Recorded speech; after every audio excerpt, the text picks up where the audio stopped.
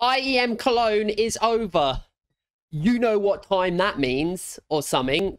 Words are hard. That means it's time for scores on the doors. I'm going to rank everyone's tournament. They're getting a grade S to F. F, you suck. S, you're super. Let's go. So we'll go bottom to top as we like to do with these ones. I probably won't talk too much until we get to sort of the top 8. Heroic, they're going to get a C-. New player, whatever. I'm not too stressed. You know, they got beaten by Nip, but they were 2 close games. They got beaten by Mouse, but they were 2 reasonably close games. Yeah, they didn't look their best, but I'm sure they'll improve with more time with Yabi. So C for expectations, minus because it wasn't great. ENCE. Ah, man, what are ENCE going to get? It's going to be, I think, a D. Nah, we'll give ENCE an E. It's pretty poor, considering the season ENCE had. They did have Vitality in G2, who are 2 of, like, the kind of on that cusp of being one of the better teams, although they did both then go on to lose to Nip and Mouse, so how good are they really? But yeah, it was a really poor end to the season from ENCE, considering the heights they'd hit. They never really seemed to recover from Spinks kind of going away for Dallas and then coming back into the team. They weren't the same. Spinks and Diha, who had been, like, putting up star-level numbers, I think dropped off. And Hades was the guy who was kind of stepping up a lot of the time, although he didn't really in this tournament. So yeah, E for ENCE wasn't the best. I'm sure they'll come back stronger for the next season. Outsiders, I mean, I think they can just have a C, right? It's whatever. It's a brand new lineup. Yeah, they were not particularly competitive in either of the series. One, like, kind of okay map, and then one map that was, like, not very good. But I was expecting nothing from Outsiders. They've just put 2 new players in who are very, very new to the kind of upper echelons of Counter-Strike, and they kind of did seem to struggle a little bit. Particularly Fame, I think in this Furia game it was that I watched.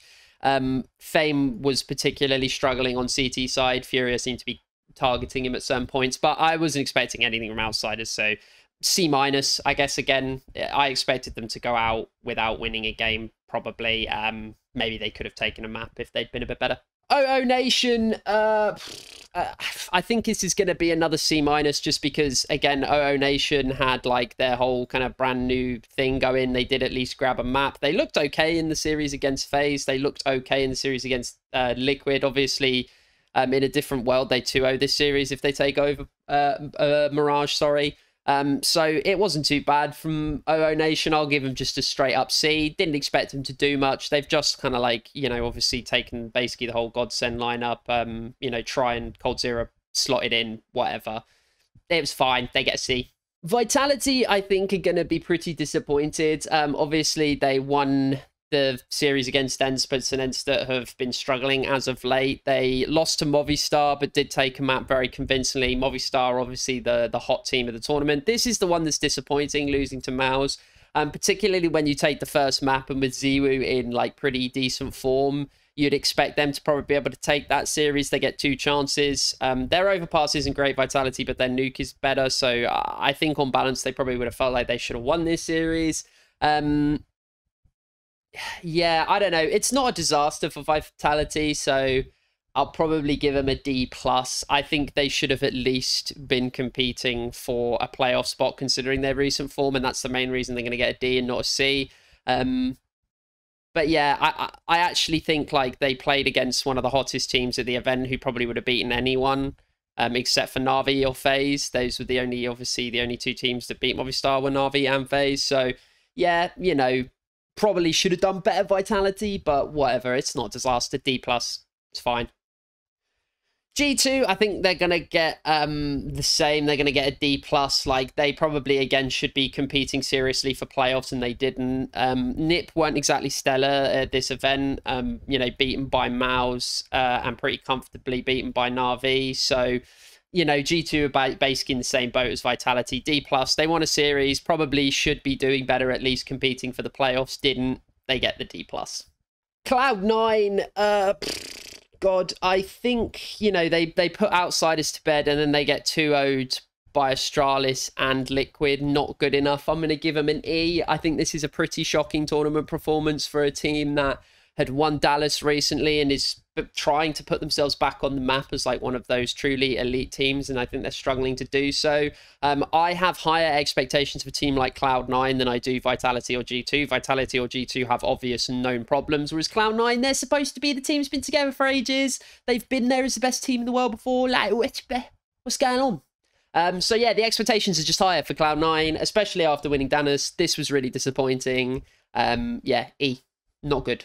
Only reason it's not like getting towards an F is because they did win a series, so fair enough. Spirit, I think Spirit can just have a C plus, honestly. Like, they beat Liquid. They were pretty competitive in this series. It just looked like they didn't have the legs with Wonderful in the lineup. It's going to take time to bed in Wonderful. He's an incredibly young player. He replaced Dexter, who's probably one of the best AWPers in the world at the moment. Yeah, but actually they looked good. They beat Liquid, who proved themselves to be a half-decent team this event. You know, they weren't completely squished by FaZe. There was definitely a lot of signs of life. Of the teams that kind of went out at this sort of stage, they had one of the better showings, I think, so they can have a C+ for their performance. Spirit. I'm still excited for the Spirit team moving forward. I've been converted. Used to be a bit of a Chopper hater. I'm on board now. That guy fucks. NIP. So we'll take a little bit more time to speak about NIP and Furia, but we'll save the real meat and potatoes for the top 6. NIP, I mean, they probably deserve a C+, really. My expectation was that they weren't going to be a lock for the playoffs, but that they should be competing for it, which is what they did by making the lower bracket final. They got themselves into that game that gave themselves a chance. Maybe just a C, because in this series they weren't as competitive as you maybe would have liked. They got squished on Mirage, you know, beaten on Inferno, which is supposed to be a good map for NIP. They probably should have felt like once they won Vertigo, with the kind of way the veto goes, maybe they could 2-0, and they didn't. Brolan's still looking pretty decent. He's clearly kind of going to be set up to be a star player for them. Every time I look at NIP in a tournament run where they don't do so well, though, it's always Rez I'm looking at, and I'm disappointed, man. Like, he was not good throughout this event, and Rez really needs to be that second star. If NIP want to be a consistently good team. Yes, Hampus is often fantastic and incredibly impactful from that in-game leader role. However, I don't think NIP are ever going to be a consistent team if it's like Brol and Hampus that need to be the 1-2 punch. I think you need Rez up there. The tournaments where NIP disappoint, it is usually the tournaments where Rez doesn't perform to his level. Rez has the potential and like the ability to be one of the best riflers in the world. That is why I have such high expectations for him, and why I'm disappointed when he has a tournament like he did here, where he was like down at the bottom of the pack for, like, you know, this just isn't good enough, man. Come on, Rez, sort yourself out. So yeah, but we'll give NIP a C. It wasn't a bad run. They did about what I expected of them. Let's see how they turn up next season with a bit more practice under their belts. Furia! Vamos, motherfuckers. So Furia made the lower bracket run after getting 2-0'd by Astralis pretty convincingly. They put Outsiders to bed reasonably solidly. Actually, Spirit gave them a run for their money, and this was a better victory than maybe it looks. I think Furia did well to beat Spirit here, and then obviously got very close to taking down Liquid. I think this is a C+ for Furia, just because I think they took one pretty solid series win. They were very close in this series. I probably would have had Furia as one of my playoff teams, so maybe you should suggest a C- or something is in order. But actually, on showing, I thought Furia were better at this tournament than they have been in recent months. They've kind of ended the season pretty poorly, whereas this tournament, it looked a little bit more like the old Furia. So I'm just going to give them a C. I thought it was fine. I'm sure, again, Furia will be one of those teams where they'll come back a lot stronger for the next part of the season. Now, we got Mouse. Now, all of these teams, I'm going to tell you right now, all of these top 6 teams are going to get good grades because they all performed well. And in the case of these quarterfinals teams, every single one of them overperformed expectations. We'll kick things off with Mouse. They're going to get a B+. Mouse had something of a kind draw after this NAVI loss. They had Heroic, who've just swapped a player, clearly weren't up to their best. They have a Vitality, which have obvious problems, and then they have a Mouse, a NIP, sorry, who are underwhelming in their own right. Now, it's still a good run because it's not as if Vitality and NIP are like absolute pushovers. I would say Heroic were a little bit of a pushover in this game. I think it was pretty clear that Heroic weren't up to scratch and were never going to really compete seriously in this series. They just weren't getting enough production out of their best players. These two games are obviously more legit. Beating a Vitality with Zero playing well is straight up legit, but I think the rest of Vitality underwhelmed. Magisk has been playing pretty well recently, wasn't so good in this series. And then NIP, again, it's just nobody is up there supporting Brolan, so NIP are never going to be able to beat anybody if nobody's up there supporting Brolan. This result was really impressive. They were very, very competitive on the first two maps. Probably might feel like they could have 2-0'd this series because they had a 9-6 lead going into the CT half of Nuke, so a 2-0 was definitely there for the taking for Mouse. And then this one is a little bit disappointing. Being brutally honest, BMAS was the drag factor in this series, particularly on Ancient. He was making some absolutely perplexing decisions. My man was swinging stuff for no reason, just dying one for nothing a lot. Weird rotations. Just he was not having a very good series overall, but on Ancient, he really probably was the difference that meant that Astralis could take Ancient reasonably comfortably. It wasn't a blowout by any stretch of the imagination, but Astralis were the better team on this map and were good value for their victory. So I think a B+ is fair. They'd probably get an A if this series had been a win. They might even get an S if they make a top 4 run. But I think not quite being as good on or in this series as maybe I thought they would be. I think their stars stepped a little bit off the gas pedal, it seemed like. So yeah, B+. It was a good tournament for sure for Mouse.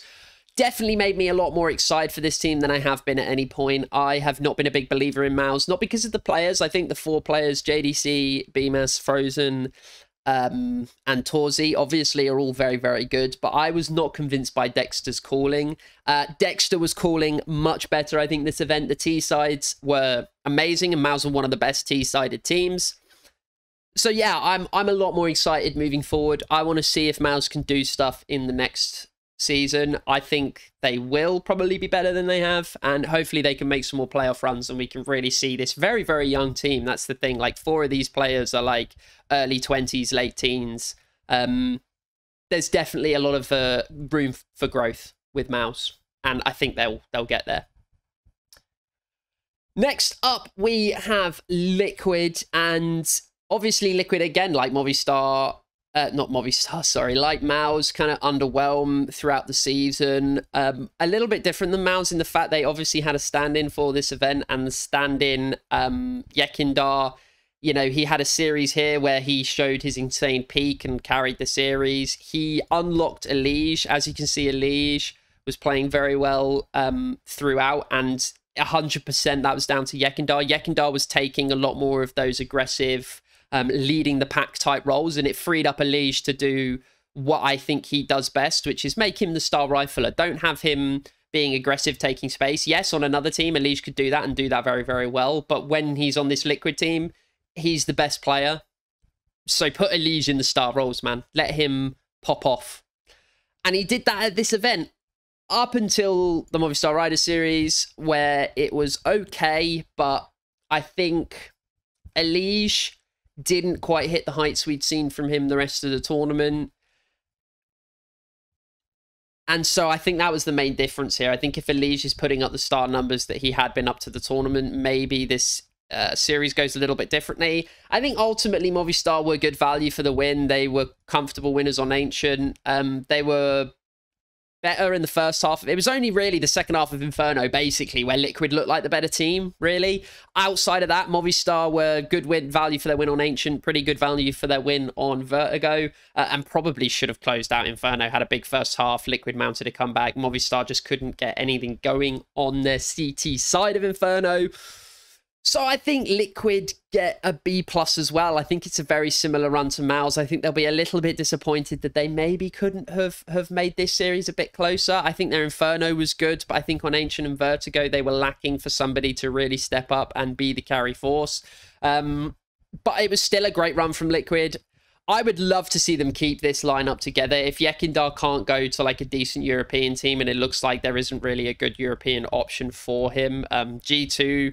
I think had a look at Yekindar, but then decided not to go for it because the swap would obviously be for Jax. And I think they decided to stick with, or at least I heard they were going to stick with their lineup. Obviously, Alexi B is going now. So I'm not really sure what's happening over at G2. I heard rumors that they were preferring life under Alexi B. But anyway, that's a massive digression. I hope Yekindar does stick with Liquid because I think Yekindar, Elige, Naf, OC... they all bang, man. And OC was doing some fucking nutty things in the clutch throughout this tournament, but in this series as well in particular. Elige was up there being one of the best players in the world like we know he can be.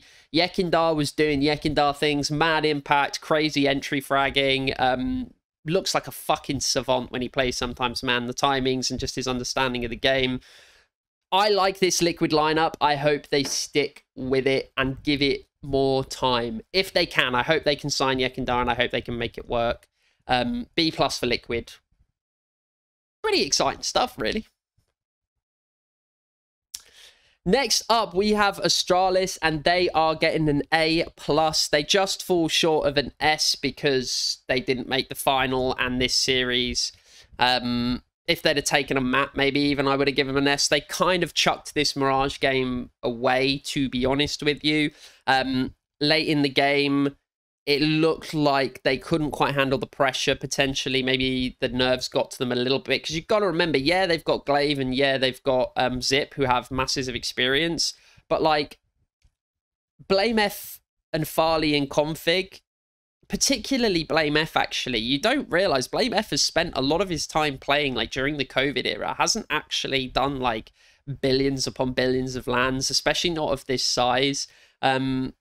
Farley, obviously, you know, no experience at lands, really, of this caliber and this size and stages like this. So it's not surprising that Astralis, maybe when they got to this final hurdle, kind of stumbled a little bit. But throughout the tournament, they looked really good. They looked so much improved on their T side, and that has been the thing that has been such a struggle for Astralis, is their T sides have been poo-poo caca.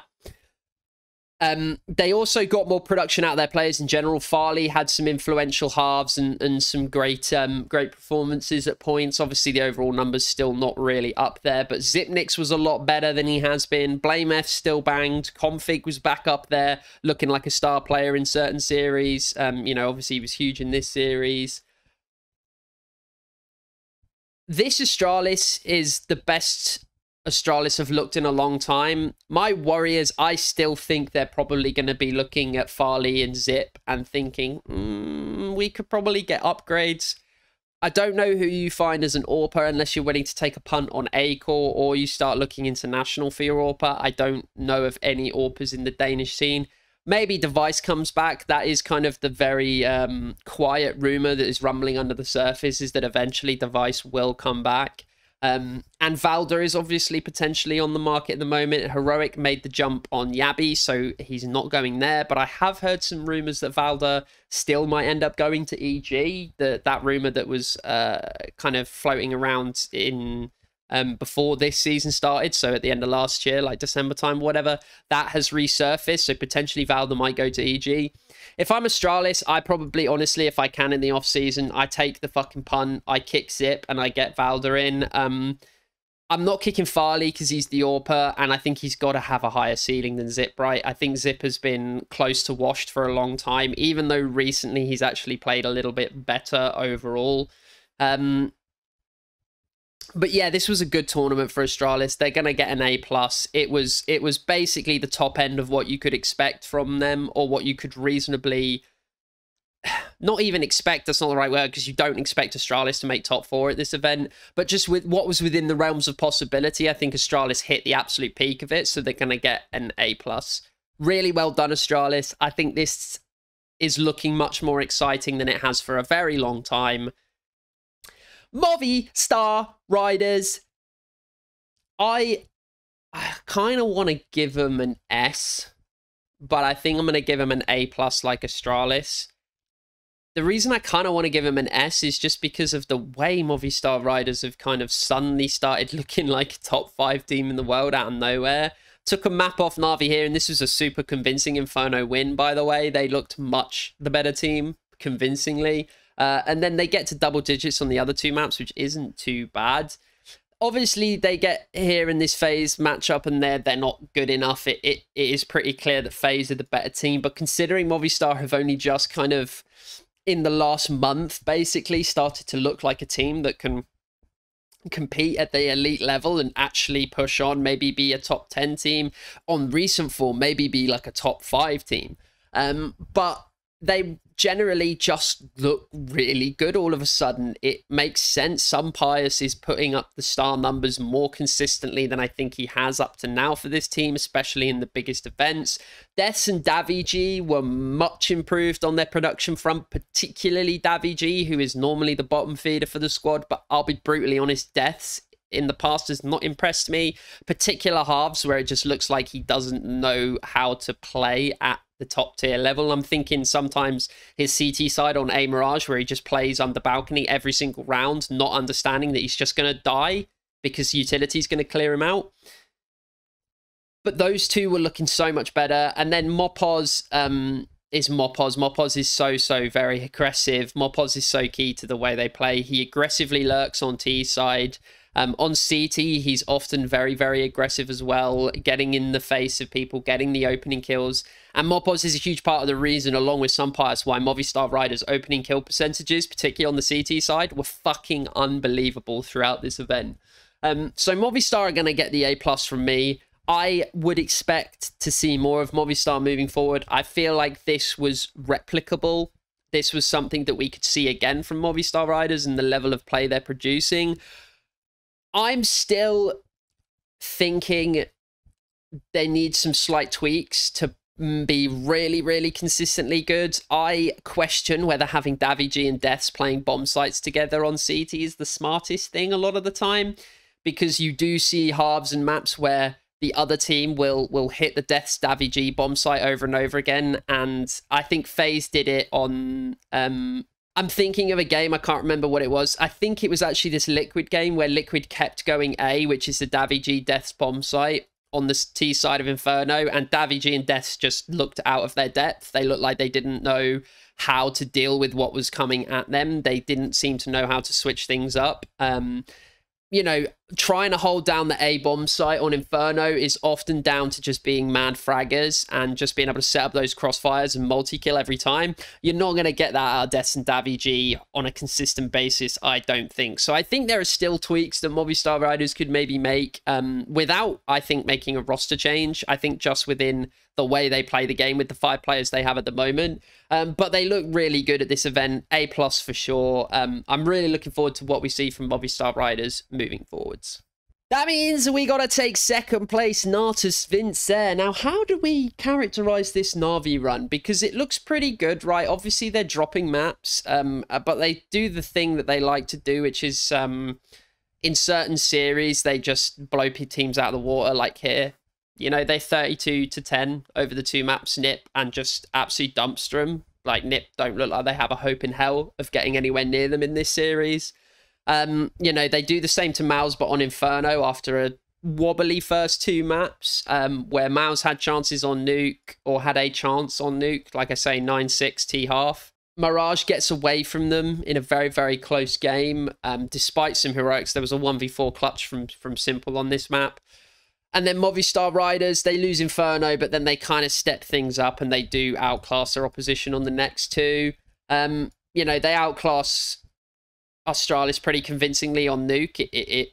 Yeah, there wasn't really much of a chance that this game was going to go the other way. And then Mirage looks really shaky until Bit kind of comes through in the second half and bails them out. A lot of crazy situations where Bit was having mad impact and basically putting the round on his back. So this is hard for me to characterize for Navi. I think I'm going to give them an S- because they got all the way to the grand final without too much stress in one of the biggest events of the year.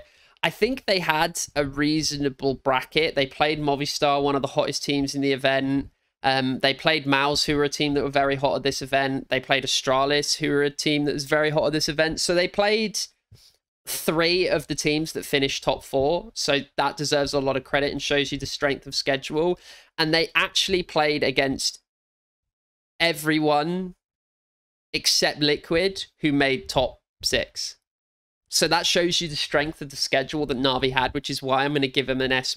And they were very, very competitive in this grand final. And on a different day, maybe it can go a different way. They obviously, all of the maps except one, got to at least 29 rounds.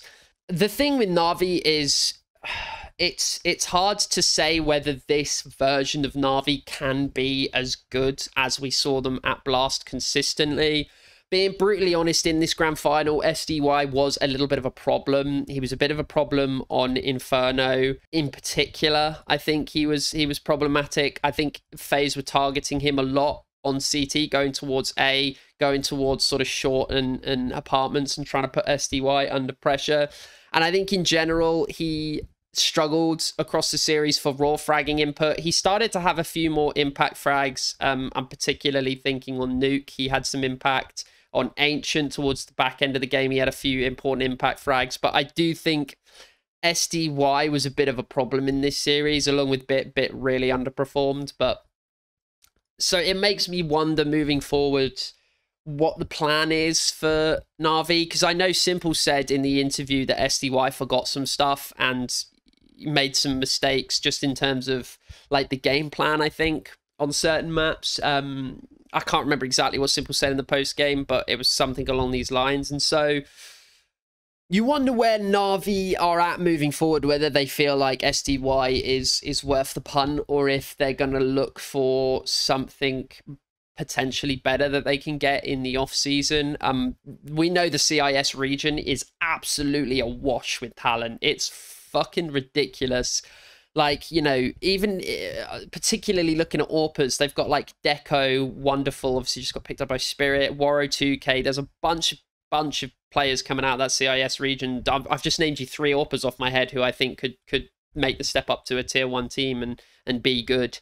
Obviously, they're not going to get an AWPer, but it's just representative of the talent they have in that region. So S- for this event. It was very, very good. They were clearly number 2, and I think FaZe and Na'Vi are, by a pretty decent margin, the clear 1-2 teams in the world right now, particularly considering ENCE and Cloud9 were less than convincing in this tournament, and in the case of ENCE in particular, just less convincing entirely towards the end of the season.